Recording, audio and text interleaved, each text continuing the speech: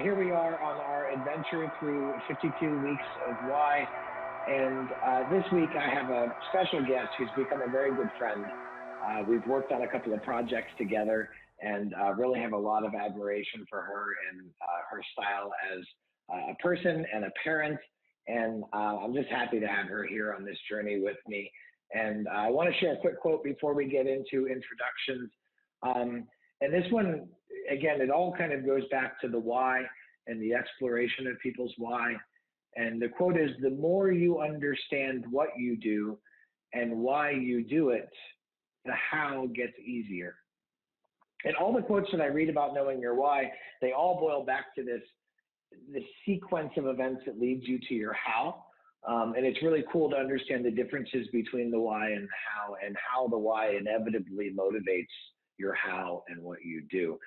So my guest this week is Cassandra Compton. Cassandra is amazing. She is one of the people that has helped me in my coaching and being a coach. And I've learned a lot from her and her style of being a coach.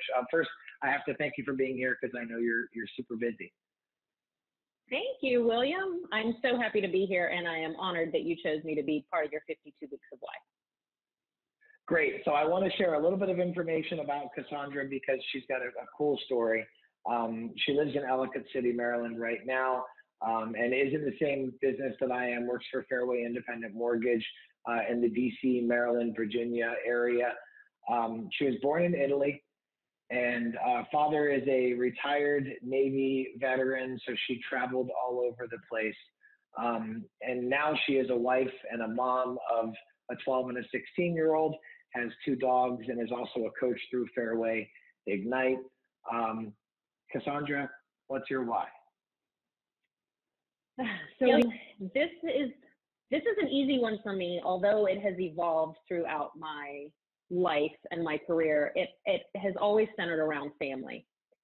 When I was younger, growing up, and when I went to college and when I started my career, I always wanted to really work hard and make my family proud. That was my why. I wanted my family to be proud of me. I wanted them to be able to say wonderful things about me. I wanted to be able to work really, really hard at my career and grow and just break the glass ceiling as a woman in the finance world. And I really did well at that. Honestly, never, ever thought, I wasn't the kind of person who dreamed about my wedding, my fairy tale wedding, and having kids and getting older and all of that. I really just wanted to work hard and make my family proud. Fast forward, I got married and I had 2 children, and my why evolved, and it became my girls, my husband and my 2 daughters. And everything I do, my entire life, every decision I make, whether it's career, whether it's personal, whether it's buying a car, every single decision is now about my children. They have become my why. So I went from, my why stayed my family, but it changed. It wasn't about me making others proud. It was about me raising my daughters to basically, I guess maybe it is about making others proud, because I want them to be proud of me. I want them to want to see me as a role model. I want them to want to be kind to people and just want to kind of be aspired to be independent and do those things that I did. But it went from doing those things for my parents to doing those things for my children, which I honestly never, ever thought that would be me. I really, really thought I would be a career woman for the rest of my life, and I would just, be a CEO one day perhaps and grow and develop in my career. But I kind of am a CEO, I guess, of my house, my home. So, but it did evolve. I won't say it changed. I'll say it evolved. So first of all, I can relate to your why so much because of having children myself. And I do think that you can't help but change as a person when you are responsible for the lives of your children. You're in a different boat than I am, right? Mine are much younger, so I have a little bit more responsibility for their lives, literally, than you with teenagers.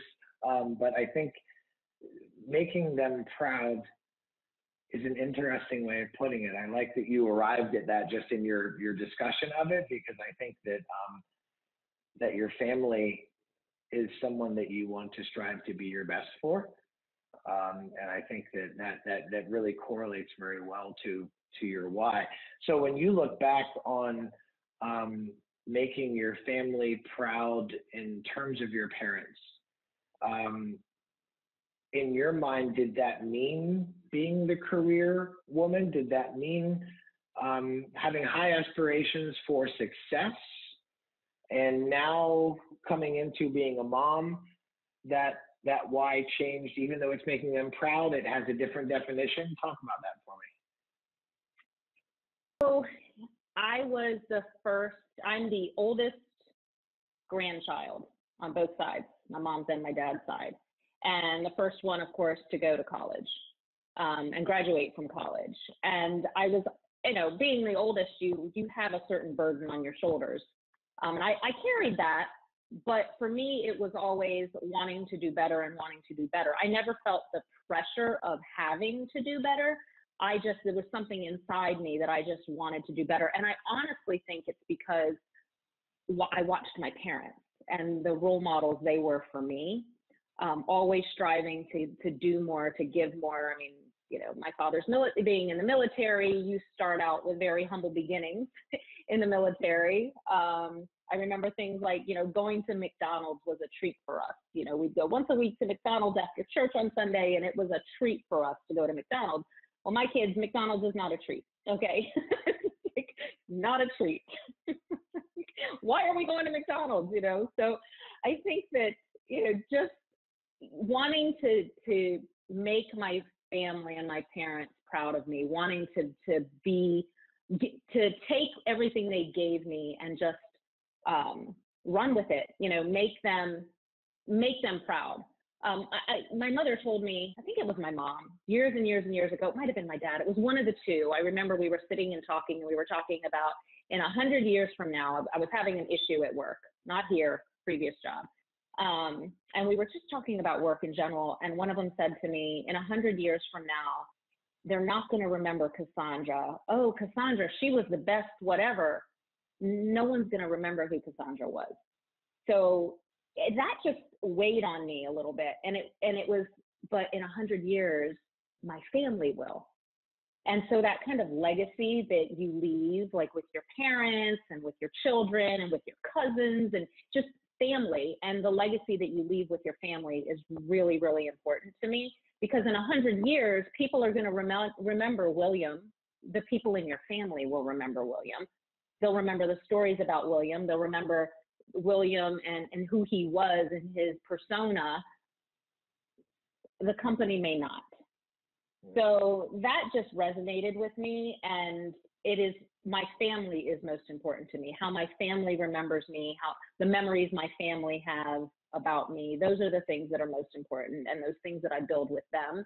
Of course, work is very important to me, but my family kind of trumps at the top.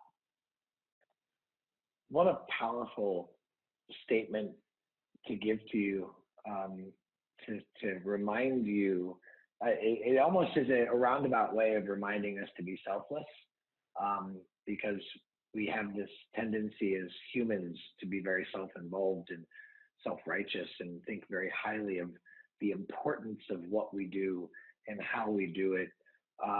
And it's so humbling to hear that and say, well, listen, in 100 years, the only people that are going to care or remember who you are and what you did are your family. And it really does place the emphasis where it should be, right? Which is on your parents and your siblings and your children and grandchildren and generations to come. So when you wake up in the morning, how does that get you going first thing in the AM to start your day? So I'm not a morning person. So it takes me getting up in the morning, a little bit of caffeine, and then my why gets started. No, I kid, I joke. So they're the first, my family is the first thing I think about in the morning. Used to be a long time ago, it used to be work. The first thing in my mind was work, work, work. Now it's my family. I get up in the morning, help get the kids get ready for school, get them out the door. It's all about them. My oldest is usually up and getting out as I'm waking up. My husband kind of takes care of her, and then I take care of the little one because, again, I'm not a morning person. But it's that back and forth texting because, Snapchat and text are kind of like the modes of communication with teenagers. You're not there yet, but you'll see. So, my oldest will she'll send me a Snapchat, like a good morning Snapchat, and I'll snap her right back. But my mind is always with family from the second I get up in the morning. And then, of course, the youngest, I get to actually see and embrace and get her grumpy rear end out of bed. So that's always fun. But then it's, Mom, I love you. Have a great day, and off to school.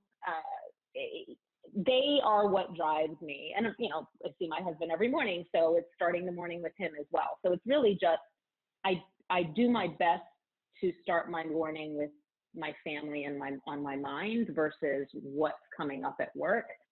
Then once everybody is off to work, we've all started our day, then work starts for me. What a great way to bookend your day, right? So you start that out with what better way to start the day and your mindset and your orientation for the day with family. So the other end of the bookend then at the end of the day. How do you know at the end of the day that you rest your head on the pillow with that sigh of accomplishment that you've done it? How do you know that your why's been fulfilled? That's a great question. So it's interesting that you ask it because, and how you articulated it with it being bookends, because I start my day very much how I end it, or I end my day very much how I start it. My family is the last thing on my mind. Same thing. It's funny, but my oldest daughter will send me a snap from bed and it says, good night. Okay. We're like on a streak. If you don't know about streaks, you'll learn. But she'll send me a good night streak. And I just tucked her in. Like I just went and tucked both of them in, and it's good night. I love you. Don't forget to say your prayers. I leave, come to bed, kiss my husband good night, lights out, go to sleep. My phone buzzes. I look at it. It's my oldest with a good night streak on Snapchat. But they are the last thing on my mind. I pray every night before I go to bed, and my family is the last thing that I pray for. So I start my day with them in my mind. I end my day with them in my mind. They're like the center of my entire day. I don't think I make a decision without somehow including my two kids and my husband. So knowing you in a strictly business capacity, it's so cool to hear this because I know how seriously you take work. The first part of what you said, right, how you pictured yourself being a CEO or a successful person in business, like I can totally see that in our interactions on a business level, that you take it so seriously and you really give it 100% of your all. And it's even more powerful to hear that your day is bookended with your family and your children and that thought of legacy and making your parents and your children proud. It shows in your business acumen that you're family oriented and that it motivates you, and that's part of your barometer for decision making. All rotates around what's going to be best for your kids and for your family. Any final thoughts before we sign off? No, I appreciate the time you spent with me this morning, William, and you really have my thoughts turning. So thank you for the questions. No problem. As I said when we started, I can completely relate to your why. The exploration has been so interesting to hear how everybody's way of articulating their why. It may involve family, but so many different explanations about why their family is important and how that impacts their why. And I really appreciate yours and the way that your why helps you bookend your day from start to finish and influences the decisions that you make. And I can assure you that you will be remembered in 100 years by your family. Oh, thanks, William. Thanks Mission for being accomplished. here. That's right. Mission accomplished. Thank you again.